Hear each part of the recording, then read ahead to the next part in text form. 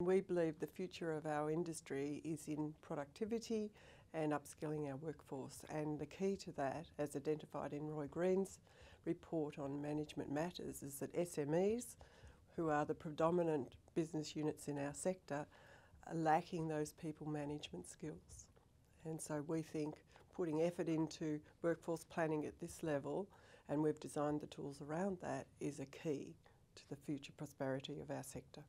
It's a little bit too soon. We've had our first test last week and we got absolutely fantastic feedback. And the word fantastic was used in the feedback itself. So we think that it'll take, with our sector, these things don't switch on overnight. That's why the e-learning platform is so useful, because people can return to it. There's a lot to absorb for SMEs in around award compliance for our industry, and having it contained in a one package where they can go and get all the information is a very useful thing. And having it on the e-learning platform combined with some instruction at the front end to hold their hand for those first steps, we think is really, well, we've tested it now and that looks like it's going to be the model. Mapping. We believe that's critical. So you look at what the needs of industry are, and then you look at those elements and the performance criteria in the units. And then you take the two, and this is the hard part that we believe is not being done, and you map them one to the other, literally, point by point. And you say, okay, now how are we going to put that in a form, that performance criteria, in a way that this skill, the people that are going to need this information are going to understand it. How do you do that? And it's not an easy thing to do, and it's time consuming. And we believe that's the part that's missing at the moment.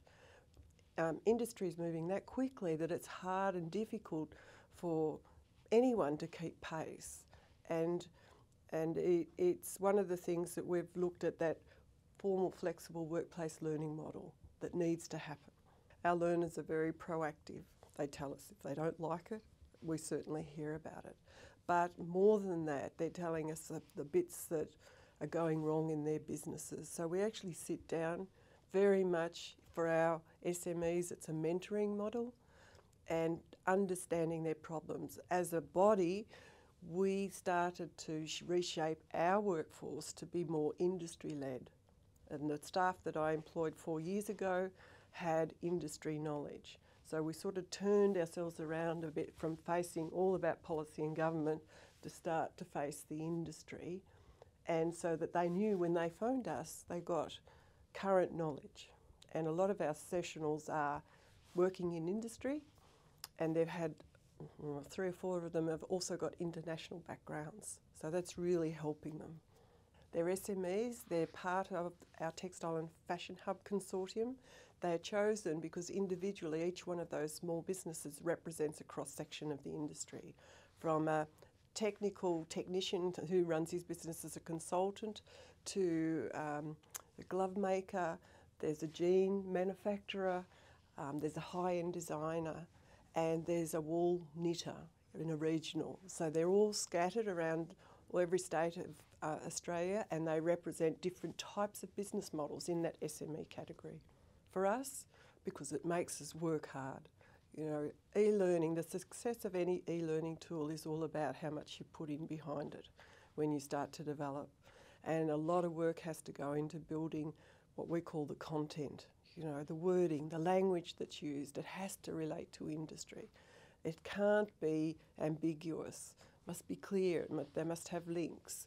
That's the challenge, to make it look simple, but underneath sits a whole lot of complex, lots of documents and lots of resources. Well, basically we're using a platform at the moment. It's a commercial platform called C-Learning, but we've structured it in a way where we can use it on more conventional like Moodle. We've developed, it's a HTML web application. We have also learned using social media. The reason we think that's important is because a lot of social media is free, it's low cost, and when you've got 86% of businesses in our sector are SMEs with an average business size of 4 employees, They don't have a lot of money. They're under-resourced. So we're looking to those platforms, the wikis, social media, Google tools, cloud tools, teaching them and engaging with them on those platforms. And what we're also really keen to do is try and develop the e-learning that houses the content so that it can sit on multi-platforms and it's easily accessible. We've started at the moment in the first session, it was feedback sheets and it was interview techniques. That will progress more. We've got a focus group coming up with industry practitioners, the person that delivered it, to just talk about, okay, what were the strengths and the weaknesses. I'm very keen, because image is so important to our sector, the fashion sector, that when we get the final content and the e-learning tool all together, it then goes off to the graphic people. And it's important about the images that are used, that the industry relates, they look current, they look modern. All of that's important, because our young designers sitting in those audience are very quick and very sceptical, and they pick up image is everything. And so we believe the tools need to reflect that. It mightn't, a lot of text, they'll just go, oh, whoa, this is too much text. So they're used to using images.